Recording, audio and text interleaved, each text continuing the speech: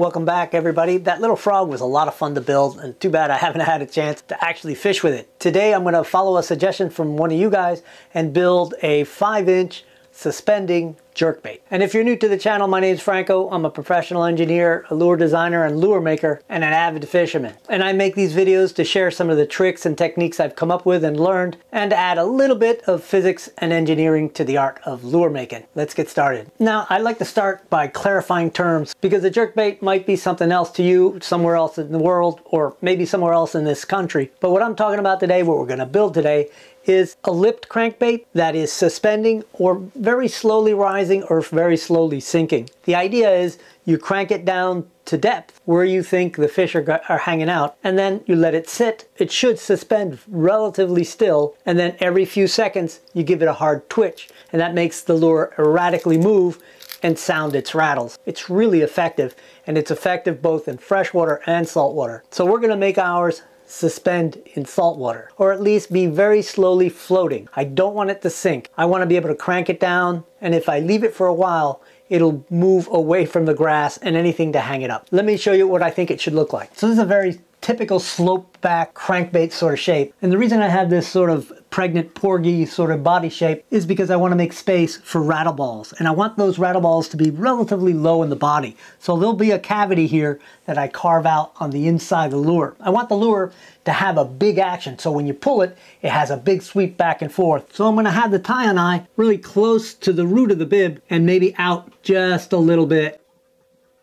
We'll have a single belly hook, so we'll have the hanger slightly forward of where I would normally put it, but I want it to miss the body cavity inside. And then we'll have a typical tail hook arrangement like you see on most any other lure. The body cavity will be relatively centered on the lure, and I'll use BBs as my rattle ball. The angle on the bib is going to be slightly shallower than I usually do, so instead of around 45 to 50, this is going to be around 60 to 65 degrees. That'll get this lure down to depth where I want it relatively quickly, so I don't have to reel it too far from where I originally cast it. In an effort to sort of continue to demystify how to choose wood to make your lures, I'm choosing a ruler, and it was, I think, $1.69, and I could probably make, I don't know, probably 5 or 6 lures out of this thing. It's right at 1/4 inch thick, which is about 0.6 centimeters, and it's right at 1 3/8 in width, which is about 3.5 centimeters, and that should do perfectly for this lure because I'm going to build it in 2 halves. This way I can create the cavity for the rattle on the inside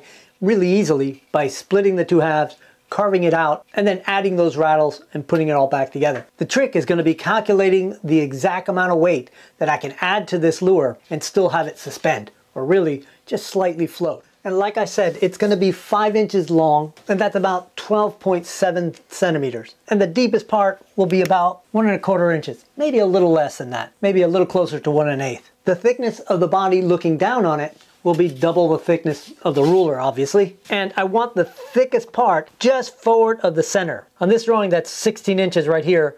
I'm putting it at the 9-inch mark from the tail. Otherwise, it's going to have a relatively typical taper front and back. This is a little crude. It'll probably be a little less chunky in the front than I've drawn here. All right, first thing we need is to cut 2 pieces 5 inches long. And it's nice that the measurements are already there.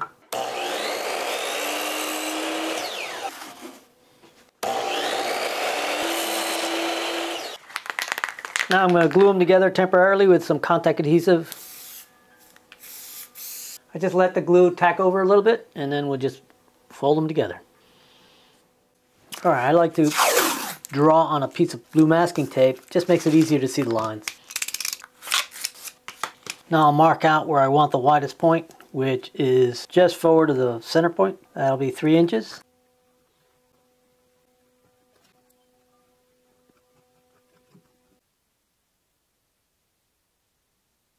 All right, we're ready to cut it out.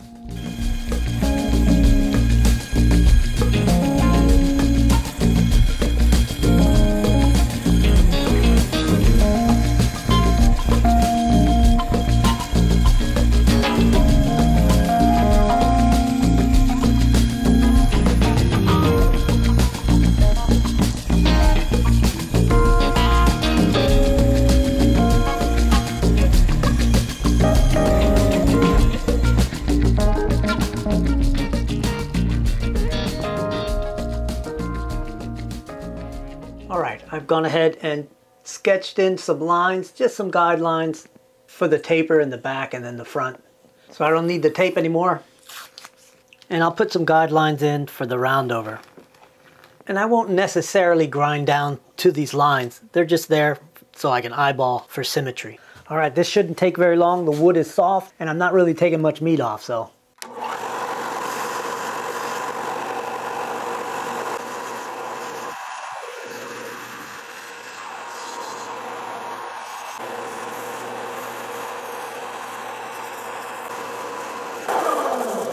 So you can see I start off by sort of getting all the saw marks and smoothing out the curves a little bit. And then I take down the ends on both ends. And now I'm starting to do the chamfer here to start the round over on the top. And I'll do the same on the belly. I'll probably take a lot more on top than I do on the bottom. I need that fatness to have a nice open cavity in there for the rattles.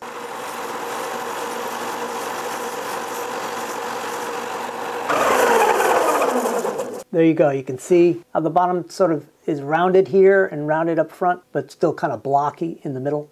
I'm going to do the rest by hand so I don't overdo it anywhere. So chasing the symmetry on these things can be a little bit of a pain in the butt. You take a little off one side and then you need to take a little off the other side.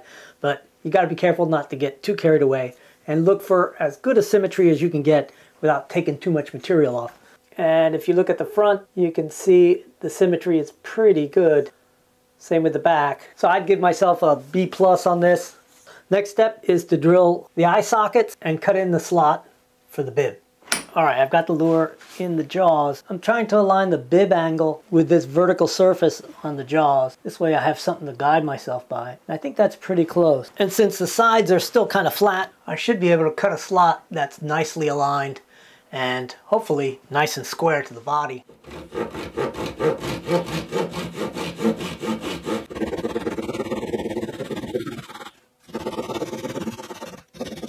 All right, there it is. Pretty nice square cut. And since I'm going to be using this circuit board lip, I don't have to cut it any thicker. It should just slip right in there. Yeah, that should work. On second thought, just looking at this bib, I think I want something a little bigger. Not as big as this, but something with a little more acreage on there. So the bib has a little bit more authority on the action of this lure. And I think this square bib is going to work just fine.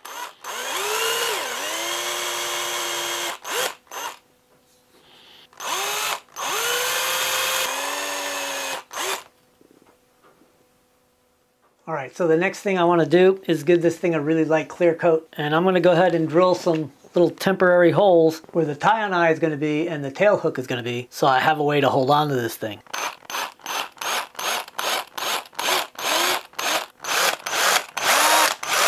Now I'm just going to put some little temporary wire loops on this thing so I can hold it and get some clear coat on there.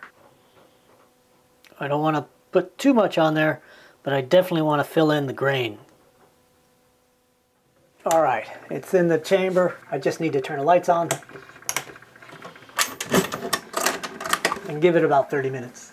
And while we wait, this is a perfect time to answer the question of the week. And I want to answer questions that have been coming in, that just general questions on the UV Cure resin that I've been using. What I use, its durability, and how to recoat with it. So first of all, what I use. It's a lot easier for me to just send you to my Amazon store because I try to keep an updated link to the materials that I use. If it's a material that I like to use and I'm willing to recommend it, it'll be in the Amazon store. And it's a lot easier for you to just grab that link than for me to try to explain to you which one of the Chinese brands to buy. Now the other question I get a lot of is how durable is this stuff? You know, will it hold up to a bite? Now, nothing but glass will hold up to a big bite. That's just the truth. You're not going to build a lure that's going to last forever, especially if you're fishing for the big stuff out in blue water. Your mackerel, tuna, that kind of fish is just not going to be kind to your lure. You're going to get it crunched. But it does hold up really well to sunlight, abrasion, and the average fish bite. It's at least as good as any finish I've ever seen on any factory lure. And if you don't mind having your lure look a little bulky, you can add a lot of layers and create a much tougher skin on that lure. The other question I get is, do I experience flaking or chipping with this stuff? And I really don't. I don't really see a whole lot of that. If you get a big bite and you get a puncture wound, I'm not sure you'll be able to see this little puncture wound right there. That was a big bluefish that hit this thing, and I'm lucky that that's all it did. But you can see if you look close, just at and around it, it does want to delaminate a little bit, but that really is nothing. And I wouldn't recoat this thing until it had maybe 20 or 30 of those bite marks. But if you're experiencing this stuff chipping on you or peeling up, then there's probably something else going on. It's probably your preparation of the surface below it. If it's peeling up and you're taking up the paint with it, then your paint isn't sticking to your lure. So either you didn't prepare that surface correctly, or you didn't allow that paint to dry enough. Now if the clear coat is peeling up and leaving the paint behind, then it's not adhering to the paint. And so you probably need to think about using a mid coat, something between the paint and the UV resin. I use this stuff. It's a water-based protective finish. You can put it on pretty thin and it dries pretty quickly. I usually add 2 coats over the paint, let it dry for at least an hour or more if you have the time. And then you can apply the clear coat directly over that. It adheres better. It has much fewer flaws in it, like fish eyes and that sort of thing, and it tends to smooth out and self-level really well on that stuff. If you can't get this stuff where you live, then you might want to try some top coat, some clear top coat from an airbrush paint supplier. This stuff works okay. It seals the paint pretty well.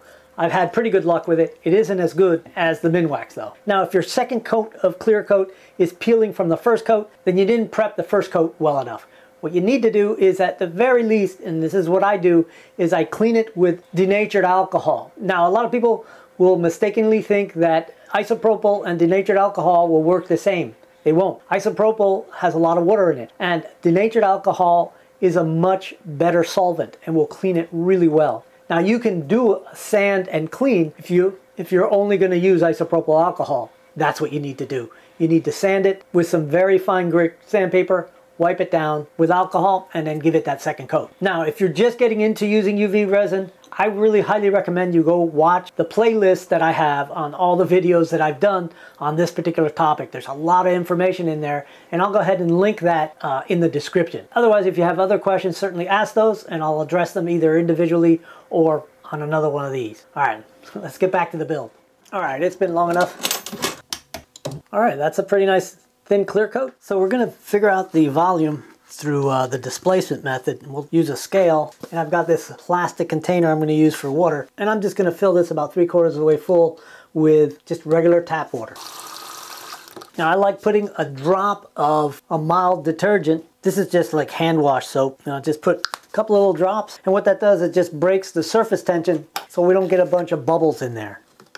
And with the water on the scale, I'll turn the scale on, and that'll give me a 0 with everything already on there. Now I'm going to take the lure and just submerge it in the water, making sure not to touch the bottom or the sides of the container. And then I'll take the reading from the scale. And it's 26.47. All right, now we can split the lure in half. Oh, there it goes. All right, now we can start to work on the inside of this thing. I'm going to draw out the cavity and where the wire harness is going to be. I'm going to try to transfer it to the other half using some of this packing tape. So I'll just stick it on there, and then I'll carefully trim so it's the exact shape of the lure. Then I'll trace everything so it's on this plastic tape. I'll peel the tape off, being careful not to rip it. Stick it down to this piece of wax paper. Then I flip the wax paper over and stick another piece of tape on the other side. And now I can trace again. And now I'll peel this one up and stick it on the other side. That should give me the exact opposite of this. And there you go. Now I've got both sides with the same markings, and I can just run a little carving blade through there and get it marked permanently.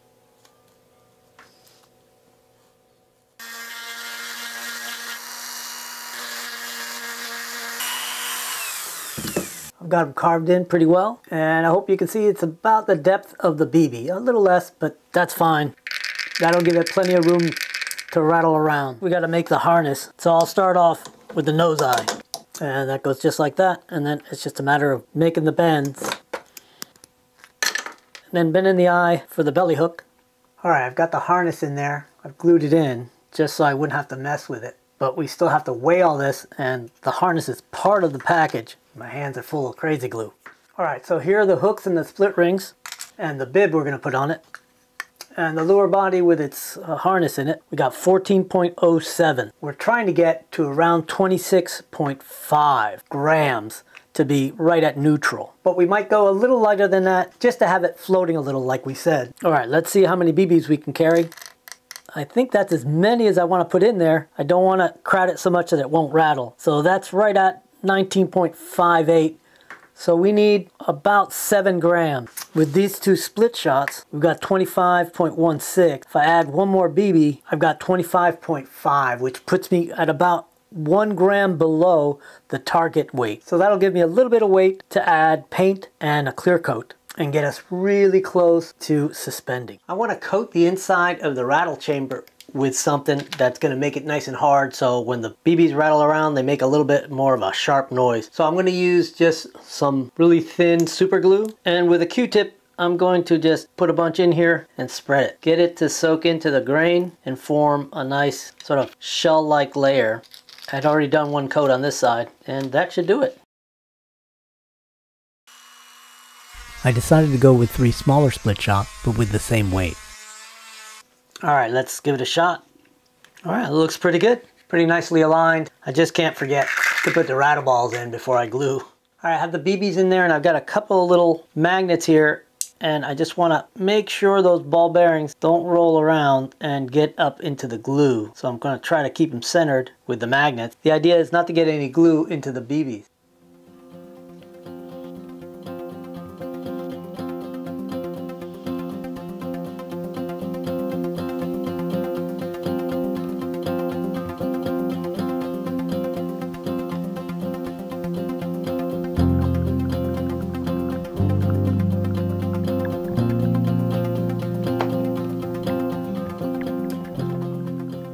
Alright, now it's just a matter of waiting for this thing to set, and we can move on to probably paint.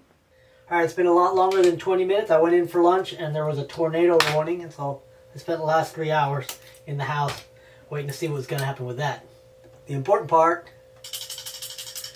so actually that's not the important part. The important part is this thing gonna be the right weight, because I really am a little bit concerned about how well I actually weighed this thing in water. I don't know that I took my time to get a good accurate reading, so I'm a little worried. At this point though, it's sealed for the most part, and I can hang the hooks on it and put it in the tank. Should I do it? Or should I just wait till I'm finished painting it and take what we get? I'm gonna have to think about that, see which way we go. But while I think about it, I'm gonna go ahead and sand back the little bit of ooze out and give the whole body a light sanding too.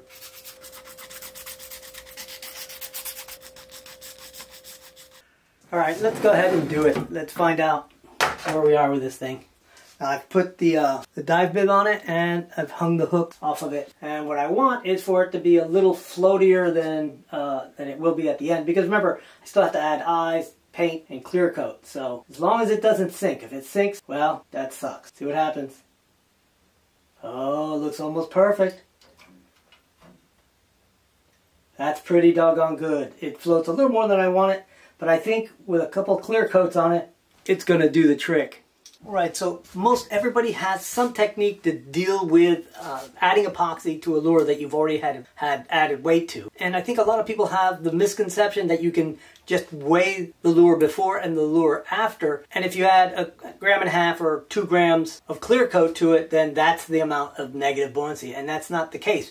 Because when you're adding weight to the outside, you're also adding volume. When you add weight to the inside, you don't change any volume. So you actually are adding that full weight to the negative buoyancy of the lure. But since the specific gravity of epoxy is only about 1.1, that means it's only about 10% greater than the weight of water. So when you add 1.1 grams of clear coat on this, you're only really adding 1/10 of a gram of negative buoyancy. So it has very little effect, and that's why you rarely see me include it in a calculation. But when you're trying to tweak something in really tight like this, you gotta kind of think about it. And even with that, I really just left about 1 gram. So in the end, adding clear coat is somewhat of a surprise ending, but usually not very dramatic, and I don't worry about it too much. Alright, so what I'm going to do now is I'm going to take this thing and paint it black, give it another really fine clear coat, because I want to start my paint job with the liquid chrome from Molotow.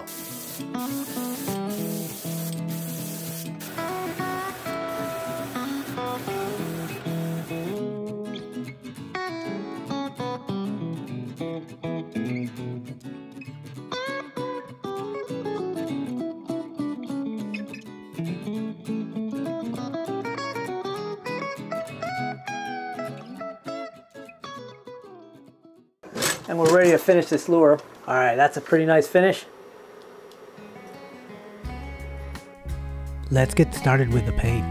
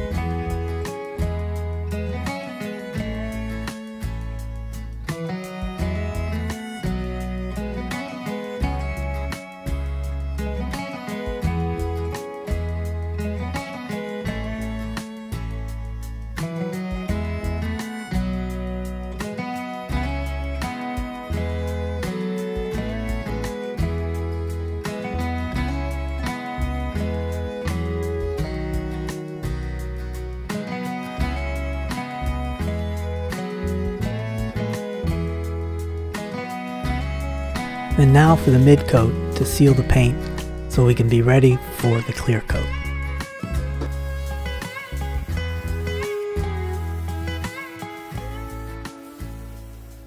And to speed up the drying process, I'm just going to stick it in the little oven here at about 150 degrees for about 20 minutes, and that should get us ready for clear coat.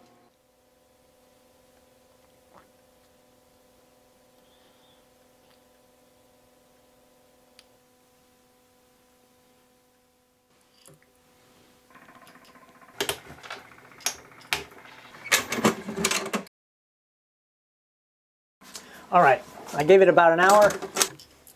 All right, I'm pretty happy with that. Not sure if the camera is picking up just the subtlety of colors. I think it'll look better in the sun. Before I put in the bib, I'm gonna take this tie-on-eye and squeeze it down so it sort of sticks out just another millimeter or so, and I won't be able to do that when the bib's in there. The idea is the farther out onto the bib the tie-on-eye is, the bigger the action you're gonna get. And I'm just doing it with some small pliers. And there you go. You can see it's just slightly elongated. All right, I know all you lure builders out there are wondering, well, what's it weigh now? Let's see.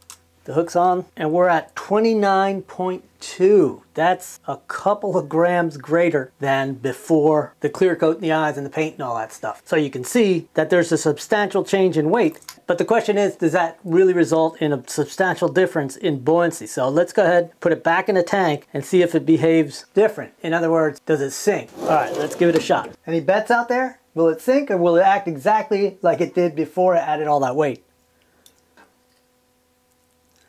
Pretty much the way it was before. Still rises a little faster than I wanted to. Make a minor change, go up to the next size split ring, and that should actually make it perfect. Let's see what it does now with the new split rings.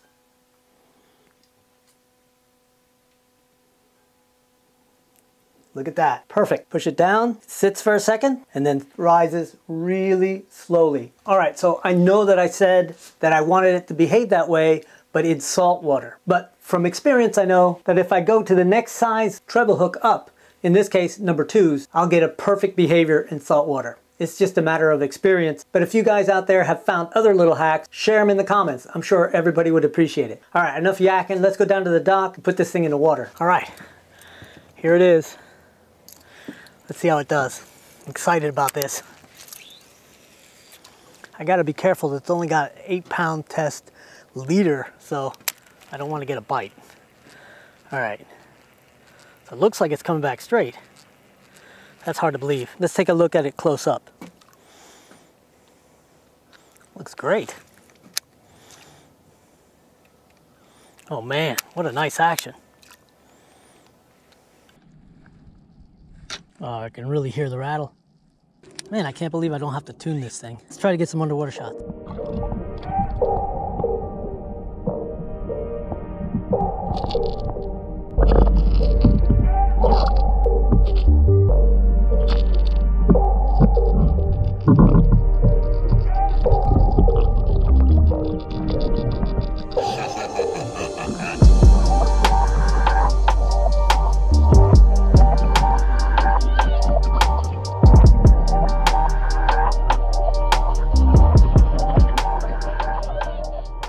right, guys, that'll do it for this video. There'll be a slideshow right after this. I want to say thank you for everybody who watched this far. And if you're getting something out of these videos, don't forget to subscribe and leave me a thumbs up. I'm thinking about doing a master class on weight and balance. Let me know if there's any interest out there, and maybe we'll do that pretty soon. All right, until then, I'll see you guys on the next video.